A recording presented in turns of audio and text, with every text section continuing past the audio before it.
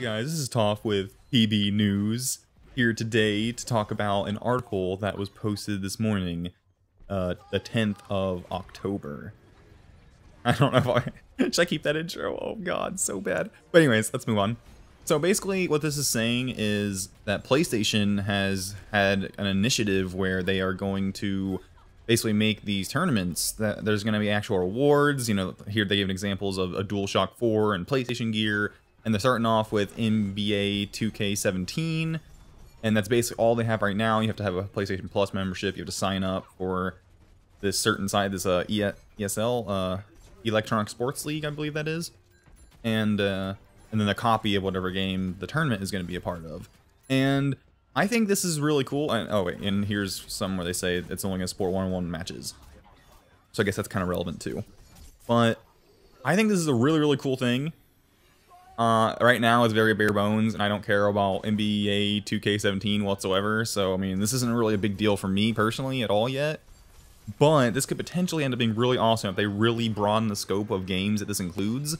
And also I think it would be cool if they would implement this in a smaller scale where it's not necessarily PlayStation hosted, like they gave the ability to do something like this to communities, so that communities, you know, that way the clans or teams or whatever, or even just groups of people who just have enjoyment in games in general.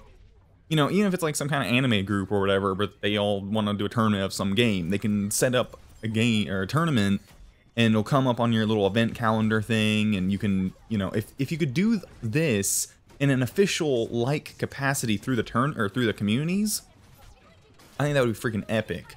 That would give clans and teams such an awesome thing. Or, you know, even if there's a bunch of different clans and teams, you could basically make a league with a community with a bunch of different clans and or teams or whatever in it, and then you could set up more unofficial ones. Obviously there wouldn't be necessarily at least physical prizes unless, you know, the leaders of the community, unless they actually want to give prizes, which would be cool too. But I think this could definitely grow to be something really awesome, and I think this would be a great way. This is just a great community thing to have if they actually implement it right. As of now, it's not that exciting, personally, as of now, but again, if they broaden the scope of games with this specific thing, and also if they gave the ability to do this in a less official capacity to communities, then I think that would really kind of help grow communities of competitive games on PlayStation.